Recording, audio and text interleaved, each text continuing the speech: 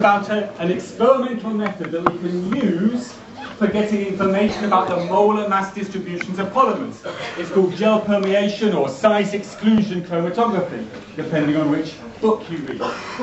And what we saw is that in this technique, which is a form of liquid chromatography, in which you pass a solvent through a packed column packed with porous beads, and then inject a sample of your polymer in solution, we get separation on the basis of size. We talked about the mechanism of that. We saw that the biggest molecules come out first, so if we have a true size-based separation, well, it's a size-based separation based on the hydrodynamic volume, which is a concept we'll come back to again today. But if we calibrate it, we can then turn that into a molar mass distribution.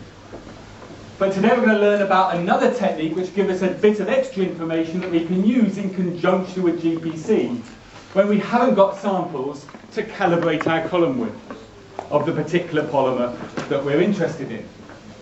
So yesterday we talked about gel permeation chromatography. Today we're going to talk about dilute solution viscometry and how we can use some information from that together with GPC and also potentially other experimental techniques in what's known as multi-detector GPC.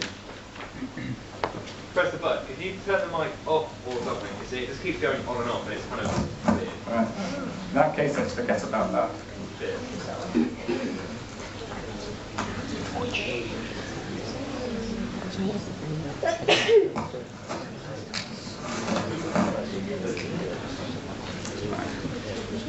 Forget the mic. If you can't hear me, you have to move to the front.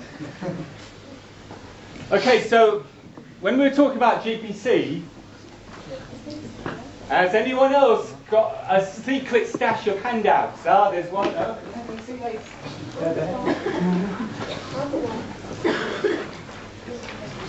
there you go. So you must love these handouts so much, you want multiple copies. Okay, if there are any more, this lady will probably need one.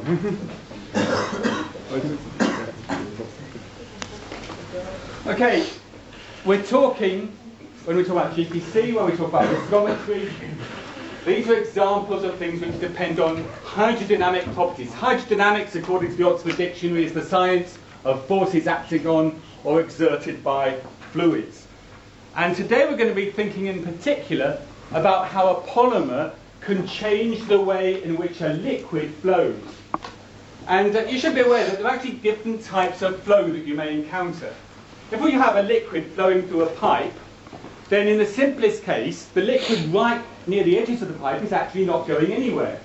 And the liquid right in the middle of the pipe is going the fastest speed. And you can imagine that liquid having little layers which are going at different velocities through that pipe, in the simplest case with a parabolic flow profile. And so one little imaginary plane of liquid is moving faster than its neighbouring plane. It's this sort of a motion. And that sort of a motion is known as shear, and so that can be called shear flow, S-H-E-A-R. Now you should also be aware there are other kinds of flow which can be important. For example, when we have an acceleration, and that's often important in processing, where you might be pushing a solution through a little orifice of some kind, and pulling perhaps a fibre, so we actually get extension as well as flow. Now, I'm not going to talk about that sort of flow here. I'm only going to talk about shear flow today, but you ought to be aware that other types of flow are also important. And what we say about things like viscosity in relation to shear flow, there are parallel ideas in relation to extensional flow. But we're just going to focus on shear flow. And if you haven't met this before, just give you a tiny bit of background before we start talking about what we really want to talk about. So we're thinking about the simplest kind of shear flow, where we can imagine that we have a liquid flowing, it might be through a tube, between two plates, between the particles in a GPC column, or whatever. And in the simplest case we have laminar flow. That means we can imagine the liquid is in little layers, very small thin layers, which are moving with different velocities relative to each other. And so we can then think about, if we think about two of those imaginary layers in our flowing liquid, we can define a stress. A stress is a force per unit area. And because this is a shear motion, we're talking about a shear stress, which is effectively the force exerted by one of these little imaginary planes on the next, and we imagine they're a little tiny distance apart, dz, and of course, because the velocities are different, we have a velocity gradient, dv, where the fastest little layer is moving that little bit faster than its neighbour, so the velocity gradient is dv by dz, or you can also express that as a shear rate. So in some books you'll see it referred to as a velocity gradient, in some books you'll see it referred to as a shear rate, and you may find for shear rate the symbol gamma with a little dot over the top. So if we think about a liquid flowing like that, there's the force associated with how one plane moves relative to the next plane in that liquid, and then there's the velocity gradient or shear rate. We can ask, what's the simplest sort of flow we can imagine? In science, whenever we start thinking about something, we always start thinking about the simplest things, don't we? So we think about gases, we start thinking about ideal gases, and then we worry about making it a bit more complicated. And it's just like this, if we're thinking about a liquid flowing, what's the simplest sort of flow we can imagine? Well, that's what we refer to as Newtonian flow, from good old Newton. And the simplest sort of flow we can imagine is where the shear stress is directly proportional to the velocity gradient or the shear rate. And so we can say tau for shear stress equals some constant of proportionality times either dv by dz or gamma with a little dot over the top, and that coefficient of proportionality is what we call viscosity.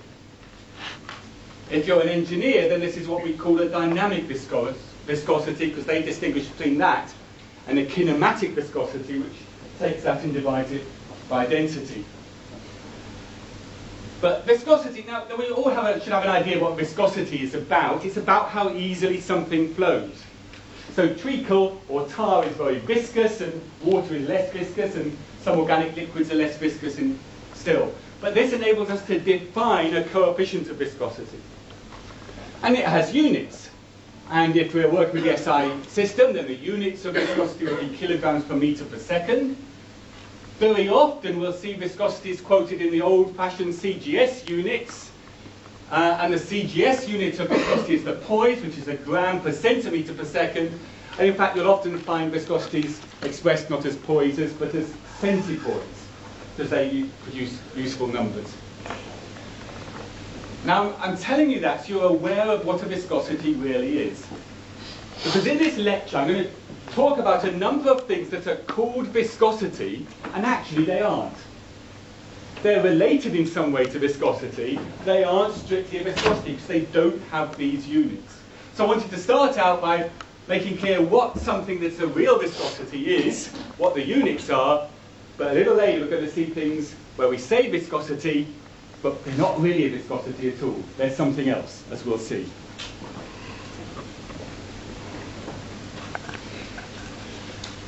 So what I want to do now is to use the way in which a polymer changes the viscosity of a liquid, use that to get some information about the size of the molecules that we have. As we might imagine, if we've got a coil and it's really long and dangly, that's going to make a liquid flow less easily than a really small molecule.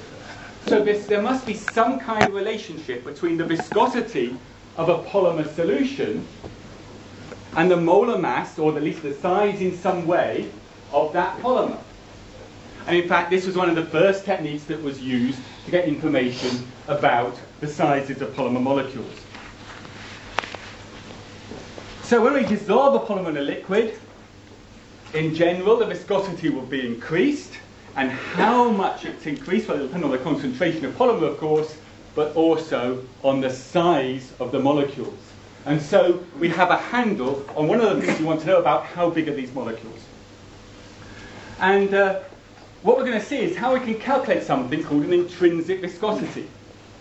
But what we'll see is that it's not a viscosity. It's a measure of how good the polymer is at making a solution more viscous. It's a measure of viscosifying power.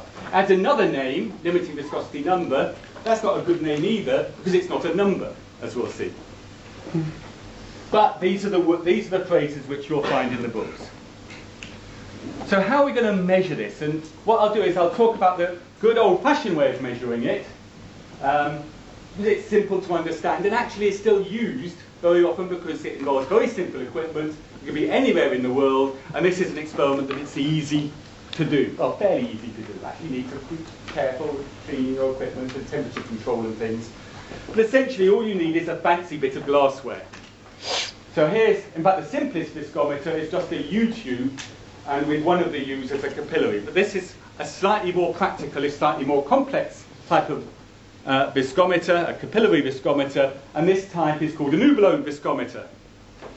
And it's just a fancy bit of glassware. We've got three arms, which on the diagram are called A, B, and C. And C has got a capillary. Here's the capillary.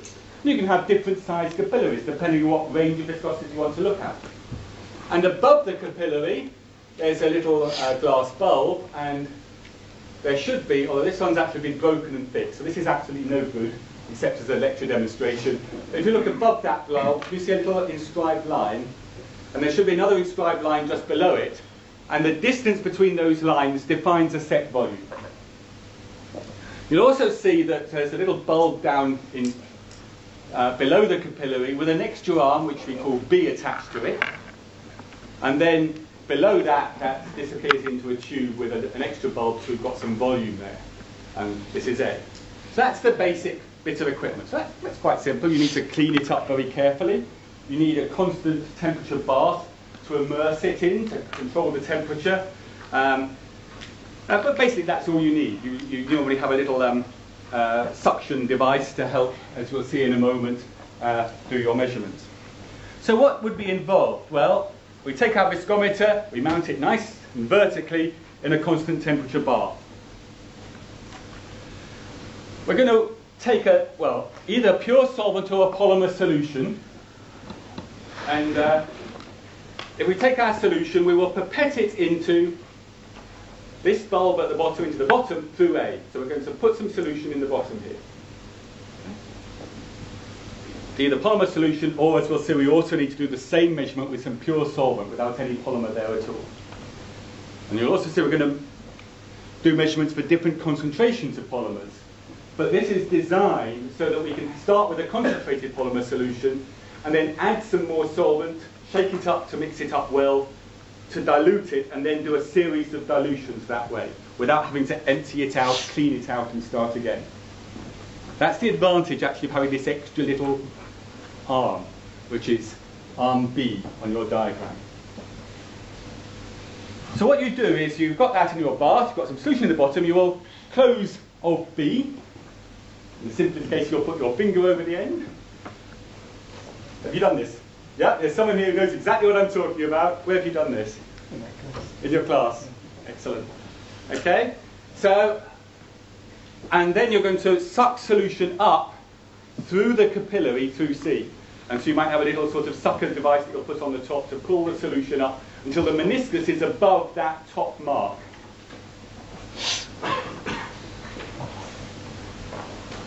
Okay, so once your meniscus, we've got some extra people here. Have you got a handout? Has anyone got any spare copies of the handout? We've still got some spare copies here. Do you want to pass them along so that people can have them? Okay. Once you've sucked solution right up through the capillary to above the upper mark, above this bulb here, you will release the pressure on arm B. What that means is that any solution left below the capillary will just drain back down. But as long as you've still got suction on this arm C, a column of liquid will remain within the capillary through that bulb to above the upper mark, which is marked X there. So it's the solution there then is suspended. This is an example of a suspended level viscometer, because it's designed so you can have a suspended solution. And the point of that is it then doesn't matter how much solvent is left over, which is why you can dilute a solution and still get it to work.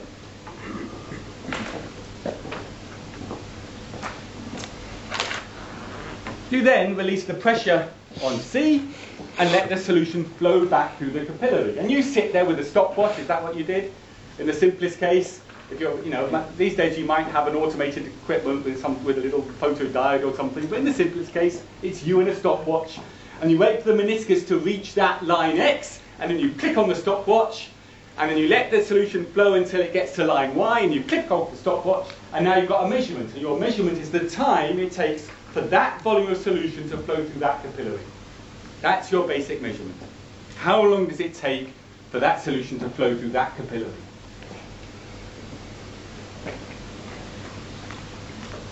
And as I said, you will need to do that for your solvent, and you will generally do it for various polymer concentrations. And because this is a suspended level viscometer, we can dilute a polymer solution internally.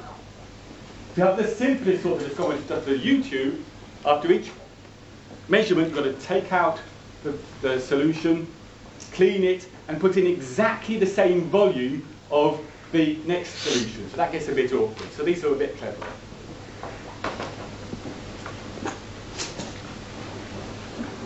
So that's a very simple measurement, really. And what we're going to do with this. Now, what we're interested here, actually, I started out with defining viscosity, and they said we're not going to deal with viscosities, because what we are interested in is not what the actual viscosity is. We don't measure that at all here. But how much more viscous our solution is than the solvent. In other words, we're interested in a relative viscosity, the ratio of the viscosity of our polymer solution to the viscosity of the solvent with no polymer there at all. And if we make a few approximations, the ratio of the viscosities is simply the ratio of the times. The time measured for a polymer solution and the time measured for pure solvent through the same capillary. That is an approximation. Depending on circumstances, you may need to do some corrections. But in the simplest case, if we've got the right capillary for the solution we're dealing with, that's a good enough approximation. So if we just take the ratio of times, that is near enough our relative viscosity. And it's a ratio. It has no units, because it's one viscosity divided by another. Now what we really want to know is actually not the relative viscosity, but the relative increase in viscosity. In other words, what's the difference in viscosity brought about our polymer ratio to the viscosity of the solvent? And if you work it out, you can work out that very simply, because that's simply the relative viscosity minus 1. So there's no difficult maths at this point. So we're going to call that specific viscosity. So it's eta with a little SP for specific as a subscript. And note again that this is a pure number. It's all ratios. There are no units. It's not a viscosity. Remember we saw that viscosity had units. This hasn't got units, even though it's called a viscosity. Now, what we really want to know is how is the actual polymer chain. Really want to know is how does a single polymer chain affect our solution? Because we never have a single polymer chain, we always work at a finite concentration. And if you change the concentration, the viscosity will change.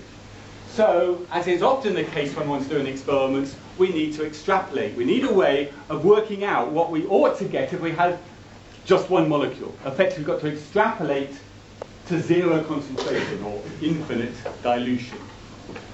And so we need a way of extrapolating. We need some idea of how these quantities, the relative viscosity or the specific viscosity, might depend on concentration. And there are a couple of equations that help us. One of them says, if you take the specific viscosity, divide it by concentration. So now you have something. Remember, specific viscosity is just a number. Divide it by concentration. You now have something with units which are reciprocal of whatever concentration units we're working with. And if we plot that against concentration, we should get a more or less straight line. The other thing you can do is to take the natural log to the base e, ln, of the relative viscosity, and divide all of that by concentration. And approximately, if you plot that against concentration, you get a straight line. Now, those of you who are mathematically bright, and remembering that the specific viscosity is just the relative viscosity minus 1, will realise that these two equations cannot simultaneously be true. But in the limit of very low concentration, they're near enough true. Okay, so we've got two equations which give more or less straight lines. The bottom one isn't quite a straight line, but it's close enough at low concentration. And they should all have the same intercept on the y-axis, and that intercept is what we're going to call our intrinsic viscosity. And we're going to symbolize that by an eta, the Greek letter eta, in square brackets.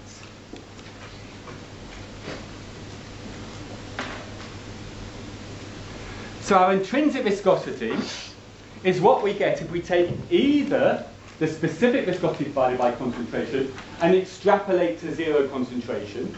So that's the limit as C tends to zero of that quantity specific viscosity divided by concentration. Or, as a slightly more of an approximation, if we take the natural log of the relative viscosity divided by concentration. And as I've mentioned, sometimes you may need to apply corrections. In an ideal case, that will be good enough. And we'll notice that the units of intrinsic viscosity are that whatever concentration units we've got is those units upside down. So we've taken a number and divided by concentration. It's not units of viscosity, so this isn't really a viscosity. So some years ago a committee said, well, we shouldn't really call this intrinsic viscosity because it's not a viscosity, let's give it another number, another name. And what they came up with was limiting viscosity number. But it's not a number either, because it's got units. So that isn't a very good name, so it hasn't really taken off. You'll find both names in books, but most commonly it's still called intrinsic viscosity. Just remember, strictly it's not a viscosity, but that's what it's called.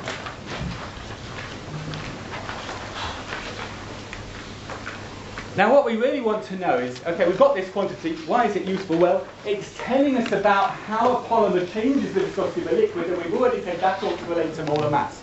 There should be a relationship between intrinsic viscosity and molar mass. And empirically there is. For any particular polymer in a particular solvent at a particular temperature, and actually over a certain range of molar masses, you find empirically that you have a relationship of intrinsic viscosity is some constant times molar mass raised to the power of something we'll call the power A. Or in other words, log intrinsic viscosity is log a constant K plus A times log M. Again, this is empirical. If you change the polymer, if you change the solvent, the K and the A values change. The A value actually tells us something about the solvent. I haven't talked about theta solvents particularly on this course. A theta solvent is a kind of ideal solution for a polymer. It's a polymer in a particular solvent at a particular temperature where the polymer behaves ideally in terms of its statistical behavior. It's where, in fact, the finite volume of the polymer is just exactly counterbalanced by the tendency for polymer segments to interact with each other rather than with solvent molecules. And it marks a transition from a good solvent, where the coil wants to be swollen with solvent, and a poor solvent, where the coil doesn't really like the solvent, and it's going to contract, and eventually it will precipitate out. With a theta solvent, that value of A is, for a linear flexible polymer, is 0.5. For the sorts of solvents we normally study polymers in, the value of A is usually around 0.8, 0.6, 0.7, 0.8, 0.9, that sort of range. If we have a polymer which is actually like a rigid rod, a very extended rigid polymer, that value of A might be quite large, it might be 1.7, 1.8. If we have a highly branched polymer which is very compact and dense, that value of A will be quite small, it might be down to 0.3, 0.2. If you go to the limit of a solid sphere, there is actually no size dependence. So the value of that A is telling us something about the solvent and the polymer. Now you might say, okay, do we have to work this out every time we have a polymer? As you might imagine, for a lot of polymers, people have done these experiments, often years ago, and so in the literature there are lots and lots of bits of information for different polymers, different solvents, different temperatures, things like K and A values. Where do you get all of this stuff? Well, this is a useful book. It's a polymer handbook. It's a good, big, solid book, this. This is really old-fashioned stuff, none of your internet stuff. This is where you get the real data. lots and lots of information about polymers, including page after page after page of mark-doing coefficients, K&A values, for different polymers, different solvents. But as always, when you're looking at data, you have to be a little bit critical. Because you'll find, for the same polymer, supposedly under the same conditions, you might get quite different K&A values. So what do you use? Well, you as a scientist has to make a judgment. And you'll find the information, you'll gather reference, you can go back and look at the original work. It'll tell you things like how many samples were used, what was used to measure molar mass. So if this comes from a lab where they've just taken 2 or 3 samples and they've tried to get a relationship and they've used a fairly poor technique for measuring molar mass, you're not going to trust it very much. If they've taken a lot of effort to work with fractionated samples and they've used a very careful method to get your N data, then you're more likely to trust it. And also because these K&As aren't really quite constant, they do change over a broad molar mass range. So if you're dealing with a fairly small polymer, the K&A values won't be quite the same as if it's a really massive polymer of the same type. So you will look for values which were obtained over the same molar mass range that you're interested in. So you can't just take numbers out of a book like this and use them without thinking about them. You're the scientists. You're the ones with the brains, and you always have to have an intellectual input to how you interpret the data you get from the literature or from your experiments.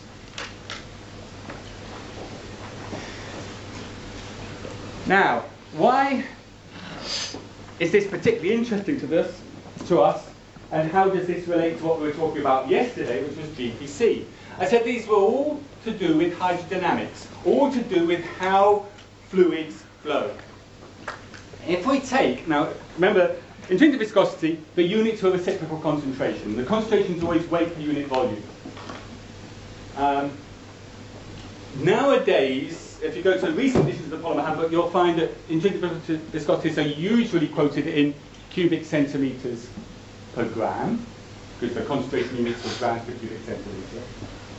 If you go to slightly older books, you'll find they're commonly quoted in decilitres per gram. Watch out. If you get the units wrong, your answers will be wrong. As always when you're doing calculations, the units are key. If you mess up with the units, you get the wrong answers. And you very rarely get it in SI units, incidentally. So you're most commonly, nowadays, you'll find intrinsic viscosity is quoted in cubic centimetres per gram, in slightly older literature in decilitres per gram.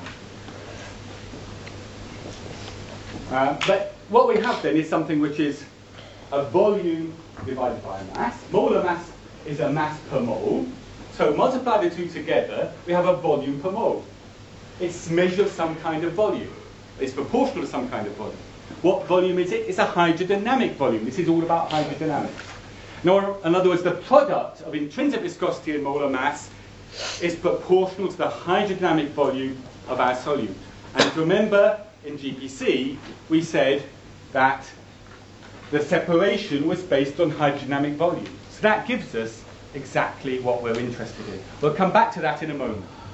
But let's just look at some data and see how we would actually work out an intrinsic viscosity if you've got some data from a viscometer like this one.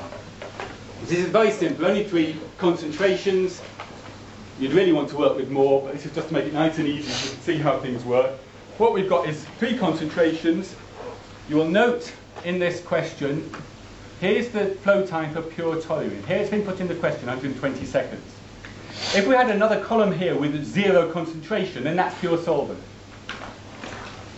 If you have an exam question, you need to know the flow time for pure solvent. It might be in the question, it might be in the table. It'll be there somewhere. There have been cases where students have been in an exam after they said, we didn't have the flow time for the solvent. Yes, they did. They just didn't spot it. You've got times for 3 concentrations. To get the relative viscosity, you've just got to divide by the time for the pure solvent. So if I've done my sums right, we have 1.213, 1.449, and 1.707. We can easily subtract 1 from each of those numbers to get our specific viscosity, 0.213, 0.449, 0.707. Now we can divide the specific viscosity by concentration to get what's sometimes called a reduced viscosity, 53.2, 56.1, 58.9.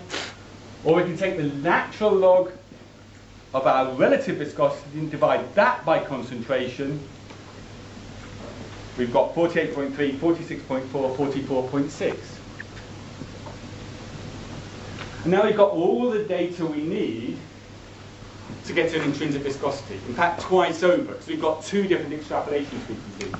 Often a good idea to do both, because if we made a mistake, it might well show up if we get vastly different answers. So we need to plot those things. So we need some, if you're in an exam, there's always graph paper available. Ask for some graph paper if you haven't been given it. Use the space available on the sheet of graph paper so you can plot things precisely. Make sure you put units on the axes and things like label things properly. And we've got some data for specific viscosity divided by concentration, which we can extrapolate to zero concentration.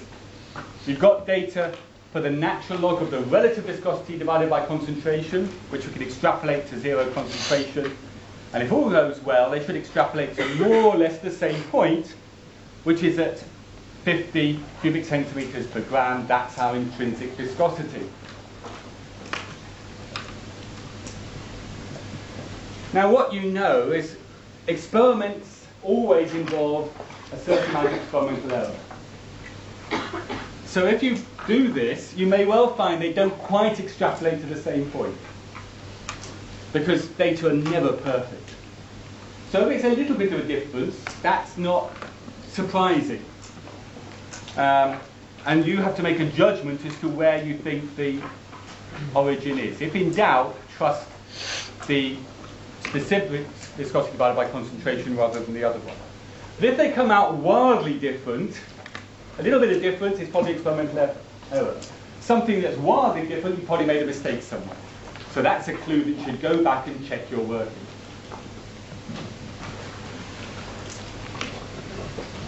Now once we've got our intrinsic viscosity, if we know our Mark-Courant parameters, and they were given there in the question, then we can work out a molar mass. Remember, intrinsic viscosity is Km to the A, so we can rearrange that molar mass with the intrinsic viscosity divided by the K raised to the power of 1 over A. Which in this case works out, if I've done my sums right, so I want to check I've got it right, 125,000 grams per mole.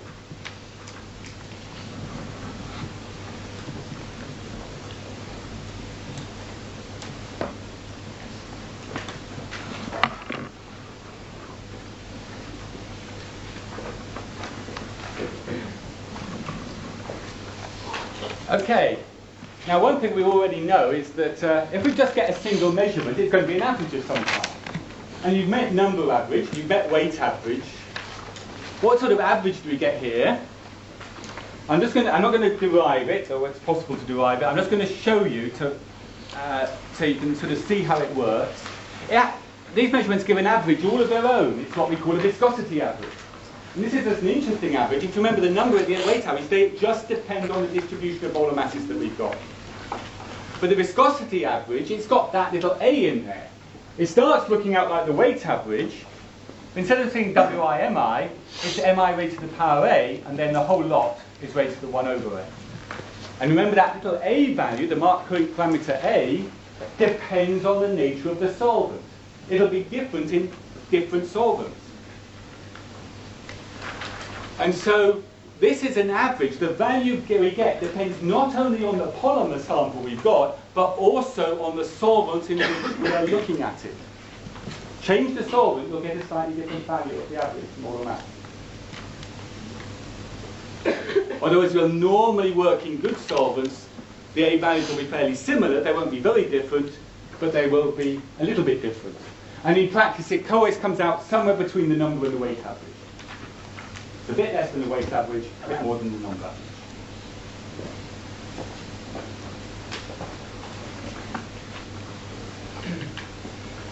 So how do we use this in GPC? And I've already indicated that in GPC, separation is on the basis of hydrodynamic volume.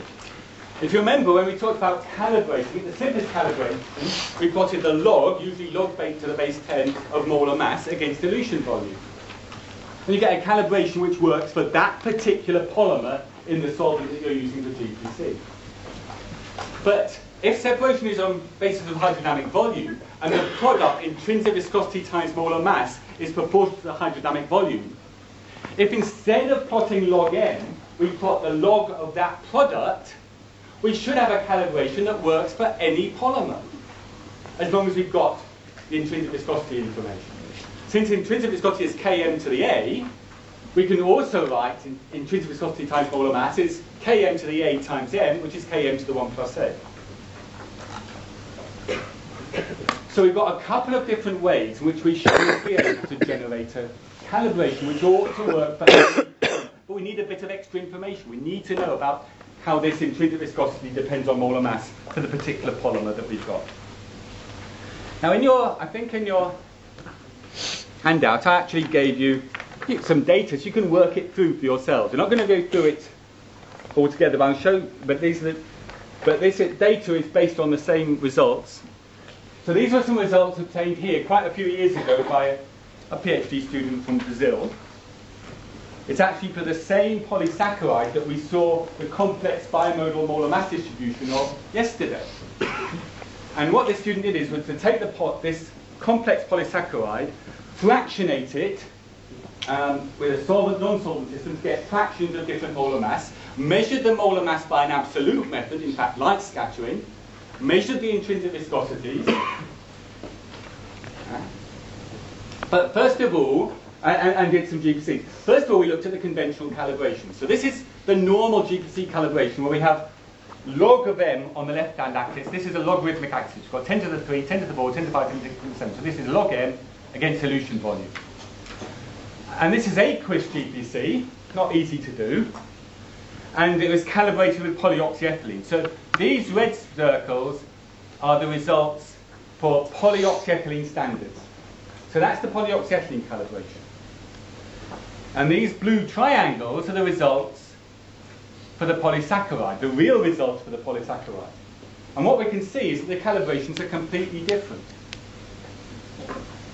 If you remember I said yesterday, what people often do is they will take the calibration for one polymer, polystyrene if it's an organic solvent, polyoxyethylene if it's an aqueous solvent, and apply that to an unknown polymer as if it worked.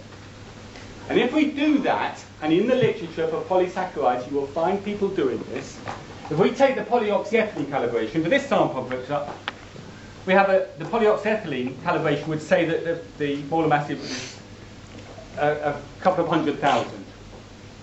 And the real molar mass is more than an order of magnitude greater than that, several million. That's how wrong your conventional calibration can be. If you treat it as polyoxyethylene, you think it's just a couple of 100,000. Actually, when you study it, in this case, it's several million. Why is that? Because this is a very complex branch polysaccharide. So you've got a lot of mass in a relatively small volume. But if we take the same data, but include the intrinsic viscosity data, or the K&A values in this case, so plot it as a universal calibration. So this is, again, it's a logarithmic scale, 10 to 3, 10 to 4, 10 to 5. This is now Km to the 1 plus A. These points all fall on more or less the straight line. Go to the literature, we'll see that people have sort of modified that universal calibration a little bit. When I say it should be just E to M, it should be E to M to a little power. But within experimental error, it's a good enough approximation. Even comparing something as different as a linear synthetic polymer like polyoxyethylene and a highly branched natural polymer, in this case from a Brazilian tree known as an Anadenanthera macrocarpus. It's a tree exudate. It's the one it's taken from the gum. If you put a cut in the trunk, a gum comes out, and from that gum you can isolate this polysaccharide.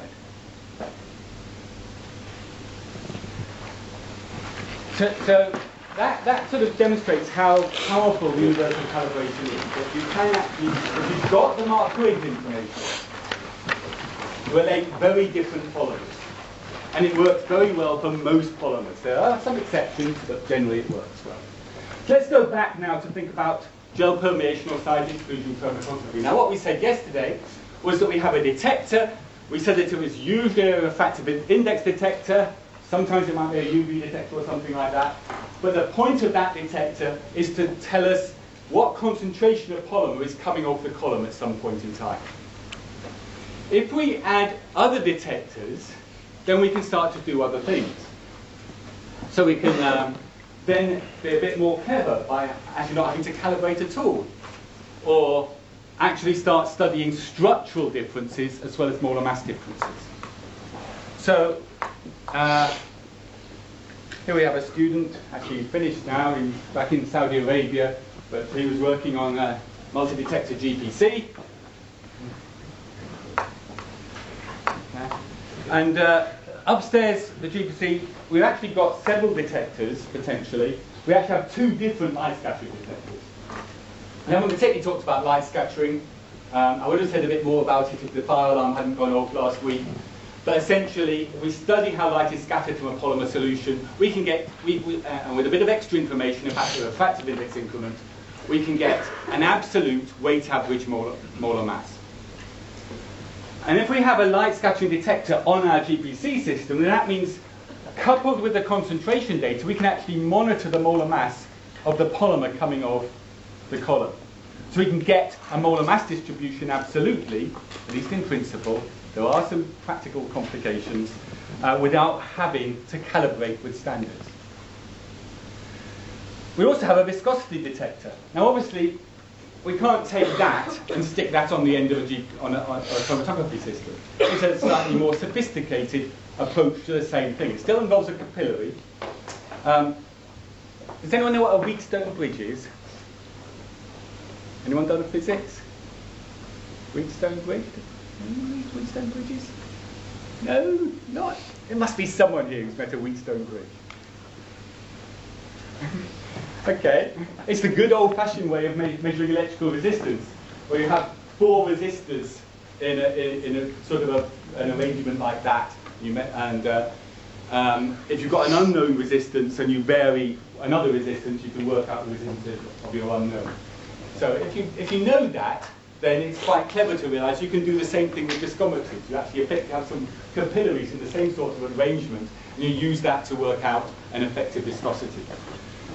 So there is a way of actually measuring viscosity on a very compact instrument, which you can put on the end of a column.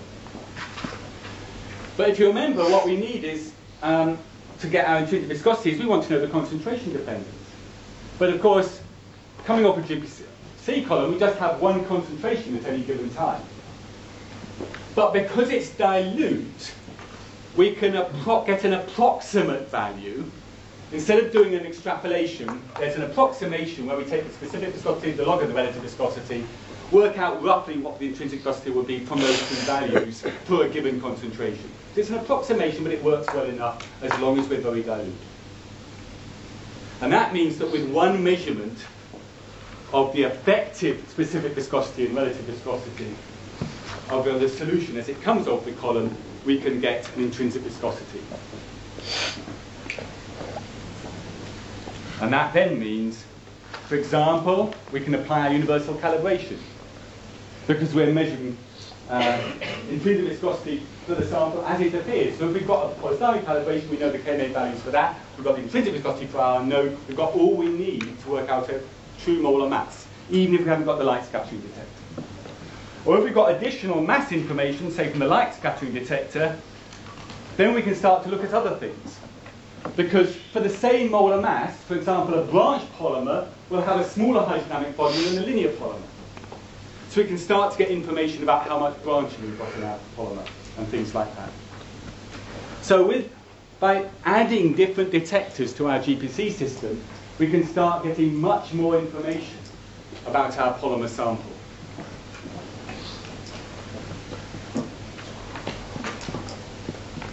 And that is all you're going to get today. I'll see you again on Monday.